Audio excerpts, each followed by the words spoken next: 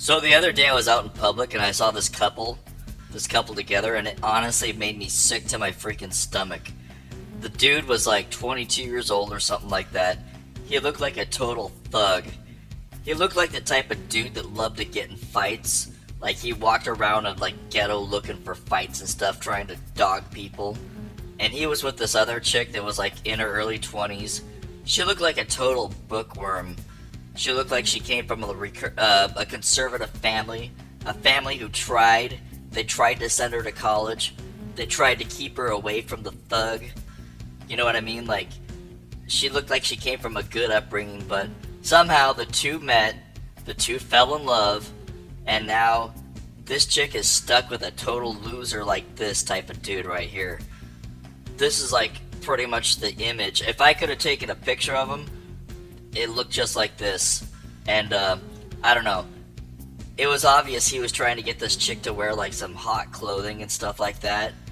I mean, yeah, she looks pretty good and all that stuff, but you could tell she was super conservative.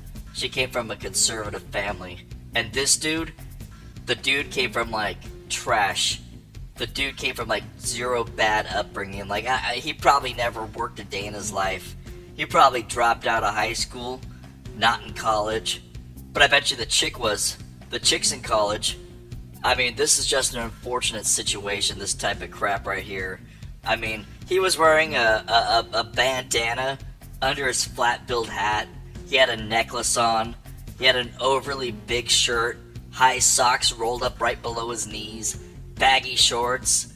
You know, his shorts hung so low that they were like almost like high water pants.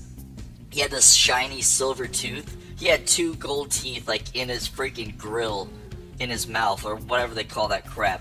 He was a gang-banging gangster. It honestly just made me want to throw up. And she was all blushing in public around him. Like, seriously, he was making her blush. He had this chick. She was giggling. She was smiling. She was going like this. She was going, "Stop it!" in that playful, flirty voice because he was grabbing her butt in public.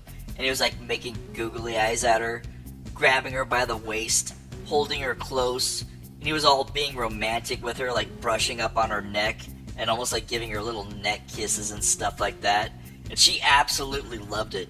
I could see it in her face. She just absolutely adored this little freaking loser. You know, and this guy needs no money. He doesn't have to go on an actual date with this chick. All he's got to do is be broke, but be romantic with her.